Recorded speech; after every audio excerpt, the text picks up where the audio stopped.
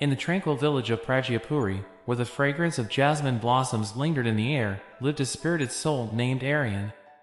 Aryan, despite the simplicity of the village life, found his mind often tangled in the web of overthinking. Seeking clarity, he approached the wise Zen Master, Guru Arjun, whose eyes held the wisdom of countless sunsets.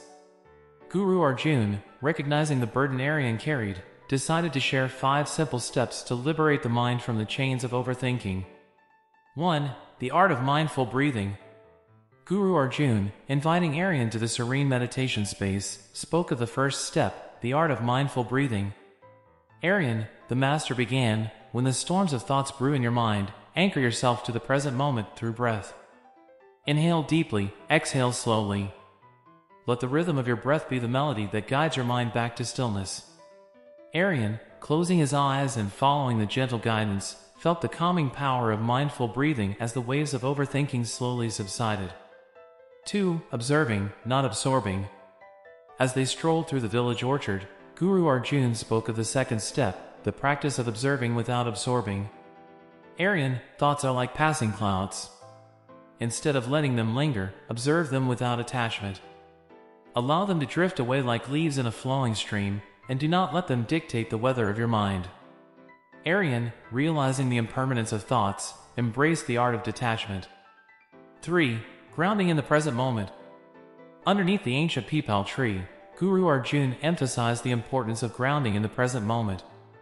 Aryan, often overthinking stems from dwelling in the past or worrying about the future. Bring your awareness to the now. Feel the earth beneath your feet, hear the rustle of leaves, and witness the beauty unfolding in this moment. Aryan, connecting with the present, felt a sense of calm wash over him as the weight of overthinking lifted. 4. Cultivating gratitude. In the peaceful bamboo grove, Guru Arjun shared the 4th step, cultivating gratitude. Aryan, overthinking often arises from a mind fixated on what is lacking. Shift your focus to what you have, express gratitude for the blessings, and watch how it transforms your perspective. Aryan, now appreciating the abundance around him, felt a newfound lightness in his heart. 5. Redirecting thoughts with purpose. In the heart of the village square, Guru Arjun revealed the final step, redirecting thoughts with purpose. Aryan, when the mind tends to wander into the realms of overthinking, gently guide it back with intention. Engage in activities that bring joy and purpose. Let your thoughts align with actions that uplift your spirit. Aryan, inspired by the wisdom, began incorporating purposeful actions into his daily life, redirecting his thoughts towards positivity. Conclusion.